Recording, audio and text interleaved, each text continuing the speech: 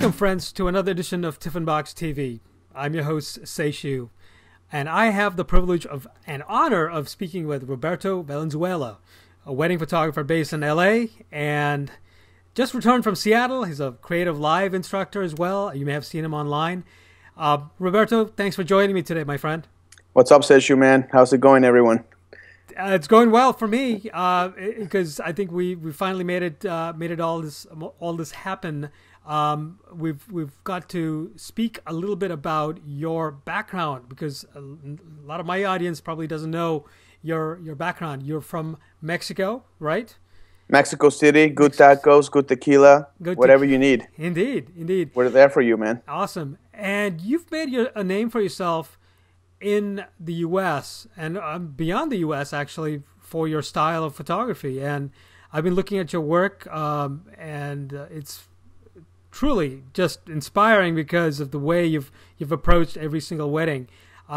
You claim, or at least your three favorite words are timeless, elegant, and romantic, which I think is interesting because it sort of brings a Latin flavor to the whole mix, doesn't it? A little salsa, man. A little hot sauce on the photos. Indeed. You know, you like how everything is like spicy with me. It is. I noticed you gave away hot sauce like on day one of your last Creative Live. It's just natural for me to do that. You can't teach a class without giving away hot sauce. Indeed. You know, Indeed. I mean, it just doesn't seem right. It's like if you're going to talk about spicing up your photography, yes, what better way than giving that some hot sauce? You know, it's like, come on, people. Indeed, you know? Indeed. So I was always curious to find out. Did you bring all that from Mexico, or did you have it imported from Mexico into LA and then shipped to Seattle? What's your secret? I got my donkey from Mexico, and I just rode my donkey with a bunch of those, those bags you put in the butt of the donkey, left and right, like next to it, over the back. Just put a bunch of hot sauce, and then I rode my donkey all the way through the border, and they just let me through. They just said, "Come on, you're there for Creative Life, get through." There you go. And then I came through, and I said, "Thank you." I waved with my hat. And awesome. Man, I've been here for 27 years in the United States. No, I understand that. But I'm just curious. I mean, where do you get that volume of hot sauce? From I'm assuming it was from Mexico. That's why I said, "Hey, did you bring it in from Mexico?" It was from a very Mexican store called Whole Foods. I love it. It's as Mexican as it gets. I bet. All right, let's go back to talking about photography because I think that's what we're here for. Let's continue the hot sauce thing. No, listen, you've got a very cool posing webinar coming up thanks to Shoot.edit. That's coming up on June 10th, and it's called Live Posing Critique. I mean, I'm reading right off their page. You're actually going to conduct a critique of a posing session, I guess, or you're going to help somebody through a posing session. Yeah, we Shoot.edit and I, we work together to provide these free webinars and allow people to take their photos, the photos they take at their portrait sessions, wedding sessions, high school senior sessions, whatever you want to do, fashion shoots. And it's kind of cool to submit your photo, and you kind of want to know what does someone think? Someone that has experience judging photos, looking at the good and the bad. What could be improved? How do you use the location? How is the lighting done? How could the lighting be improved? I mean, in fact, I still do it now. I still do photo shoots, and I still have my friends kind of say, "Hey, what do you think about this? What do you think of the lighting here?" And sometimes people say to you, this is great, but this thing could have been a little bit better. And then next time you do a photo shoot, it's just a little nugget of information in your head. You're like, okay, next time, for example, one of the biggest things people do is they try to rush. So you rush through a photo shoot, and you can tell when you see the photo that there was an element of rushing. So I will tell people I can see that it's rushing, so maybe try to slow down your voice have a clear thought in your head of what you want to achieve, and then just take your picture slowly and nicely. Don't worry about looking stupid in front of your client or anything. Just take 30 seconds to think about it and then shoot. I think these photo critiques are super important. They're super fun. You're learning. You're watching in your pajamas. It's not hard. It's free. It's fantastic. So everyone should just RSVP for that. And if you're not going to submit your photos, even though you totally should, at least you get to see what I say and about other photos.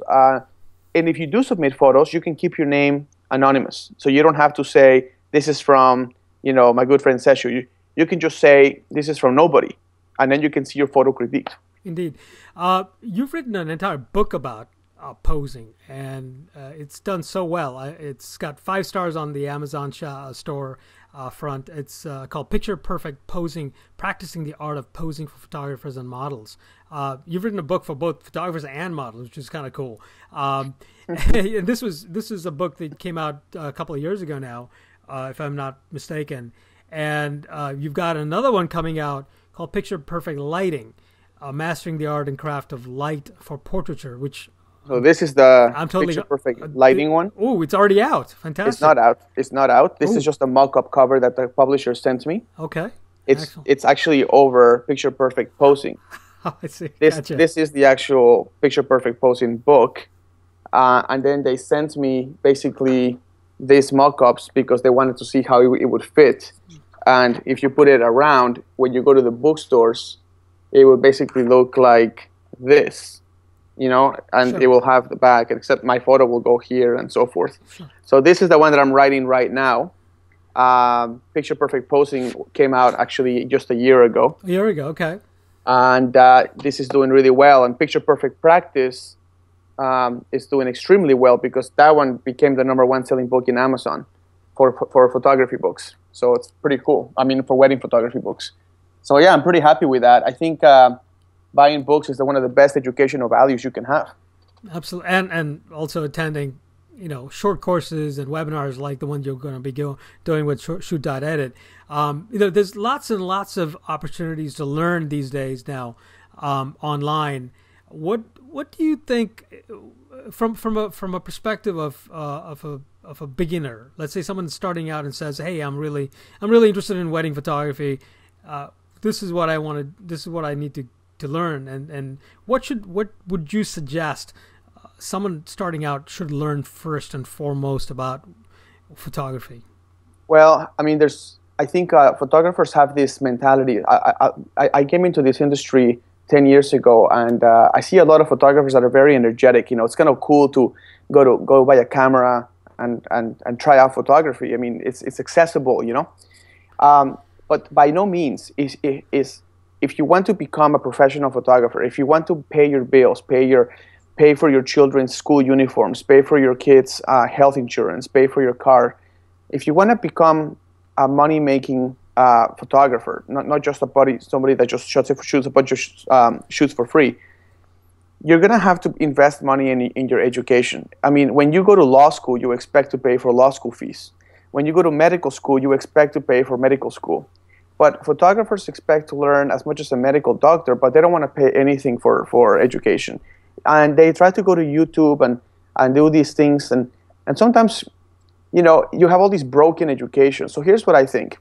You can go, if you're starting out and you don't have a lot of cash to invest in your education, take advantage of this Shoot.edit webinar, take advantage of some YouTube videos, take advantage of Creative Live when they're doing their live broadcasts. I just did a class on Creative Live last week called Picture Perfect Lighting, which is the name of the book. So if you forget the name of the class, it's just Picture Perfect Lighting is the class in Creative Live. That was free broadcasted, and if you want to buy that, it's only $120 or something. It's very, very inexpensive. But once you start to develop more of an understanding of what it takes to be a photographer, that's when you need to make a decision and take your education to a higher level. So you have to say, I tell people, if you are, if posing is an issue, if posing people looks contrived, if it looks like you're kind of going like this, like you're posing people, like, oh my God, look at me, I'm posing. If your poses look like that, then you should come to one of my posing workshops. And if you don't like what I do, then go to somebody else's posing workshops. But point is, go to workshops. You don't have to go to mine. You can go to whoever you want. Right. I teach 2-day classes on posing. It is 100% dedicated to posing. And the posing style that I'm teaching is what you said on the website. It is an elegant, it is a timeless style, which means that it's not like this or like this. It's very much posing that looks not posed. It looks fluid, it looks romantic, it looks beautiful, it looks timeless. That's that kind of posing that when you look at the picture, you don't even know that there's a pose. You just kind of go right through the image. Mm-hmm. That's the posing that I'm teaching about. When I teach my workshops, I tell people the posing that we're going to learn is similar to like a pianist.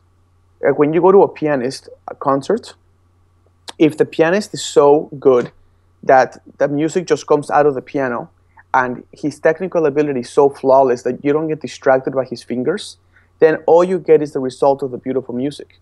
But if he's struggling technically, you can enjoy the music, but you're kind of distracted by his fingers trying to create the music, and sometimes the fingers trip over each other, and then you're like, oh, that was so kind of beautiful, but then the fingers are going crazy. So if you get distracted by the fingers or the technical ability, then you don't hear the music as fluid or as it was intended. When you are posing, it's the same thing. I try to pose in a way that you don't even see the pose. You don't even see that I'm telling people to pose. It just looks like the person was caught in a perfect moment where her body happens to be beautiful and curvy and curves and sexy, and her back is not slouching, and her fingers are not doing something funky like this or something like that. It's basically posing that doesn't have any distractions on it, but it just looks fluid. Now, do you offer these workshops only in LA, or is it all over the world? I'm teaching them all over the United States right now. I have one coming up in LA, but that one's sold out. The next one that I have is in Seattle, Washington, and that's on June 23rd and June 24th. That one only has 3 spots left. The one that has a lot of spots left is Chicago, Illinois, and that's going to be on August 18 and 19. New York City has plenty of spots. That's October 6th and 7th. And Boston has plenty of spots. That's October 20th and 21st. And the last one is in Los Angeles in November 3rd and 4th. I am going to teach all of these workshops, whether they sell out or not. So if you want to go, you're like, well, what happens if he cancels the workshop?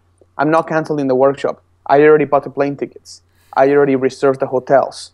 It's going to happen. It's just a matter of whether you want to learn and take away the pain of posing, or you decide not to do it, and then you continue going the way you're going. Where can one find out about these workshops, Roberto?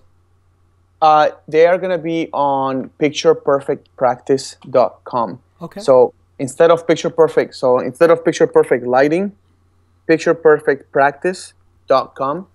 And that's the title of my first book. That's the same title as the website.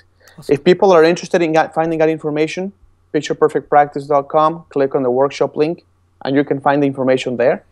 I do highly recommend the one in Chicago, New York, or Boston. They have plenty of spots, and those are going to be really fun. We're going to have really great models and everything. Awesome. I'm quite likely to see you in the Boston workshop. Because oh, yeah, that's right. I live about 2 hours away, so it makes it very easy and convenient for me to get there. You live in Connecticut, right? I live in Connecticut. Very cool. So, but thanks for joining me today to talk a little bit about why it's important to learn about posing in a hand, and really how critiques like the one you're about to have on June 10th are going to elevate people's skill set. Be able to do this effortlessly. I think that's the point. Be able to go into a situation and pose people in a natural way, whereas, like you just said, I think it's such an important skill set that anybody should really, really have, and you do that so very well. I think one thing that's really cool, if I can just say something Sure, please. One thing that people miss is this. When a client comes to your place to see your work, they may not be experts in lighting, and they may not be experts in composition. So you could shoot something in flat light and they'll think it's just there, it's fine. Like nobody critiques it. Or you could shoot something in front of something distracting and people say, well, that's artistic or whatever. But when somebody looks bad on a pose, they know right away. Like if you take a photo of your client and the pose just looks like she's hunching or she's doing something funny with her elbow, or you make her look bigger than she is, any of those things, it's going to be automatic. There is no need to be a photography expert. She can just be a lawyer, a doctor, a pharmacist, a carpenter. It doesn't matter. She will look at her photo and say, oh my gosh, I look terrible. And if a lot of your photos look kind of like that, it's going to be a problem.